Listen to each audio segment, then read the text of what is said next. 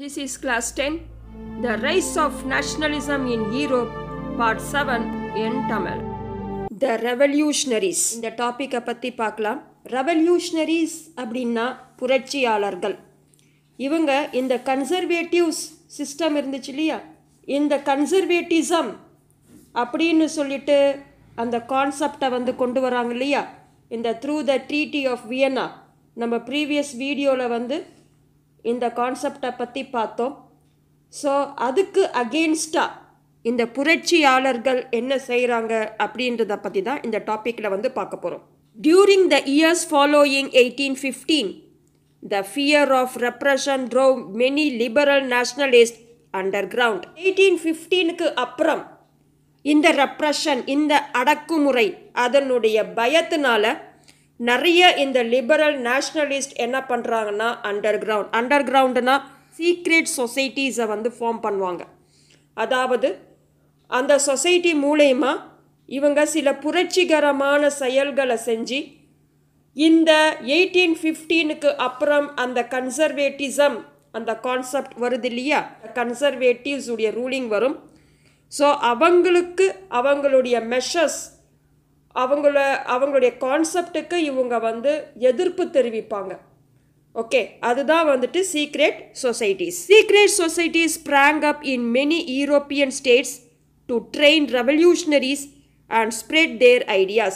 European states ஃபுல்லாகவுமே, okay, யூரோப்பை சேர்ந்த நிறைய கண்ட்ரீஸில் இந்த சீக்ரெட் சொசைட்டிஸ் அதிகமாக வருது.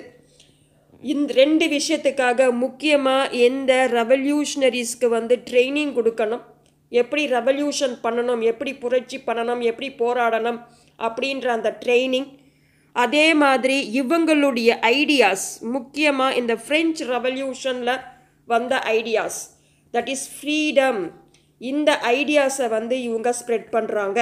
To be revolutionary at this time meant a commitment to oppose monarchical forms that had been established after the Vienna Congress and to fight for liberty and freedom. இந்த revolutionary எதை பற்றி அப்படின்னாக்கா கம்ப்ளீட்டாக ஆப்போஸ் பண்ணணும். எதை? இந்த மொனார்கியல் ஃபார்ம்ஸ். ஏன்னா இந்த கன்சர்வேட்டிவ்ஸ் இந்த முக்கியமாக இந்த ட்ரீட்டி ஆஃப் வியன்னா, அதாவது வியன்னா காங்கிரஸில் இந்த மொனார்கியல் ஃபார்ம்ஸ், அதாவது இந்த பர்பன் டைனாசிட்டியை ரெஸ்டோர் பண்ணணும், மொனார்கியல் ஃபார்ம்ஸை ரெஸ்டோர் பண்ணணும் அப்படின்னு சொல்லிட்டு அவங்க சொல்கிறாங்க இல்லையா, அதுக்கு தான் அவங்க முக்கியமான இன்டென்ஷனே கொடுப்பாங்க. இதுக்கு இவங்க என்ன பண்ணுறாங்கன்னா ஆப்போஸ் பண்ணுறாங்க. அதே மாதிரி இந்த லிபர்ட்டி அண்ட் ஃப்ரீடம் வேணும் அப்படின்றதுக்காக தான் இந்த ரெவல்யூஷனரி, இந்த புரட்சியாளர்கள் போராடுறாங்க. Most of these revolutionaries also saw the creation of nation states as a necessary part of the struggle for freedom. நிறைய இந்த ரெவல்யூஷனரிஸ், நிறைய இந்த புரட்சியாளர்கள் சைமல்டேனியஸாக, அதாவது இந்த ஃப்ரீடம் வேணும் அப்படின்று போராடுறாங்க இல்லையா, அதே டைமில் இந்த கிரியேஷன் ஆஃப் நேஷன் ஸ்டேட்ஸ், ஒரு இண்டிவிஜுவல் கண்ட்ரி வேணும், எம்பையர்லாம் வேண்டாம், மொனார்கியல் ரூலெல்லாம் வேண்டாம், ஒரு நேஷன் ஸ்டேட்டு உருவாகணும், இது ரொம்ப ரொம்ப முக்கியமானது அப்படின்னு சொல்லி இதுக்காகவும் இவங்க போராடுறாங்க. One such individual was the Italian revolutionary Giuseppe Mazzini. ஒரு இண்டிவிஜுவல் பர்சன், ஒரு இட்லியை சேர்ந்த ஒரு ரெவல்யூஷனரி, ஒரு புரட்சியாளர். அவருடைய பேர் தான் என்னன்னா கெசப்பே மசினி. இந்த உக்காந்துட்டு இருக்காருலையே அந்த பிக்சரில், இவர் தான் கெசப்பே Mazini. Born in Genoa in 1807, he became a member of the secret society of the Carbonari. இவர் கெசப்பே மசினி, ஜெனோவா, நான் ஏற்கனவே சொல்லியிருக்கேன் ப்ரீவியஸ் வீடியோவில், ஜெனோவா இட்லியை சேர்ந்த ஒரு இம்பார்ட்டண்ட் சீபோர்ட் சிட்டி. அங்கே தான் இவர் 1807 பிறந்திருக்காரு. அதுக்கப்புறம் இவர் சீக்ரெட் சொசைட்டியில் மெம்பர் ஆகியிருக்காரு. கார்பனாரி அப்படின்னாக்கா த groups of secret revolutionary societies. இந்த ரெவல்யூஷனரி சொசைட்டிஸ் இருக்குங்களா, இதனுடைய குரூப்ஸ் தான் கார்பனாரி. ஓகே, இவர் ஒரு சீக்ரெட் சொசைட்டிக்கு மெம்பராக ஆயிட்டார். As a young man of 24, இவருக்கு 24 years old, he was sent into exile in 1831 for attempting a revolution in Liguria. So லிகோரியாவில் ஒரு ரெவல்யூஷன் பண்ணதுனால இவரை வந்து 1831 அந்த இட்லியை விட்டுட்டே என்ன பண்ணுறாங்கன்னா வெளியே அனுப்பிடுறாங்க. அதாவது நாடு கடத்திடுறாங்க. எக்ஸைல் அப்படின்னா நாடு கடத்துறது, கண்ட்ரியை விட்டே வெளியே துரத்திடுறது. ஓகே, அதுதான் வந்து எக்ஸைல். அந்த டைமில் இவருக்கு ஏஜ் வந்து 24. He subsequently founded 2 more underground societies. இவர் என்ன பண்ணுறாருன்னா 2 அண்டர்கிரவுண்ட் சொசைட்டிஸ், அதாவது சீக்ரெட் சொசைட்டியை வந்துட்டு ஃபவுண்ட் பண்ணுறாரு. ஒன்று வந்து young idli in மார்சைல் and then young Europe in burn. இது 2 சீக்ரெட் சொசைட்டியை இவர் என்ன பண்ணுறாருன்னா ஃபார்ம் பண்ணுறாரு. whose members were like-minded young men from Poland, France, Italy and the German states. இதில் இருக்கக்கூடிய மெம்பர்ஸ் எல்லாம் யார் அப்படின்னா இந்த லைக் மைண்டட் யங் மேன், அதாவது எல்லாருடைய விருப்பமும் சிமிலியர் ஒப்பீனியன்ஸ் என்ன அப்படின்னாக்கா ஒரு டெமோக்ராட்டிக் ரிப்பப்ளிக் கண்ட்ரி வேணும், நேஷன் ஸ்டேட்டாக வந்துட்டு எல்லாமே மாறணும். ஓகே, இதுதான். அதே மாதிரி ஃப்ரீடம் வந்து வேணும். இதுதான் எல்லாருடைய இன்டென்ஷனாக இருக்குது. இந்த மாதிரியான மெம்பர்ஸ் தான் வந்துட்டு யங் மேன் தான் ஃப்ரம் தீஸ் கண்ட்ரிஸ், இந்த போலாண்ட், ஃப்ரான்ஸ், இட்லி, ஜெர்மன், இதில் இருக்கிறவங்க எல்லாம் இந்த 2 சீக்ரெட் சொசைட்டிலையும் மெம்பர்ஸாக ஆனாங்க. Mazini believed that God had intended nations to be the natural units of mankind.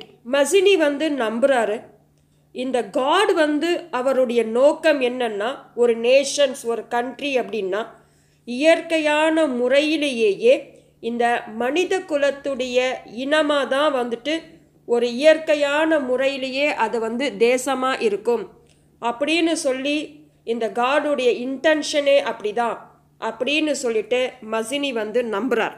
So idli could not continue to be a patchwork of small states and kingdoms.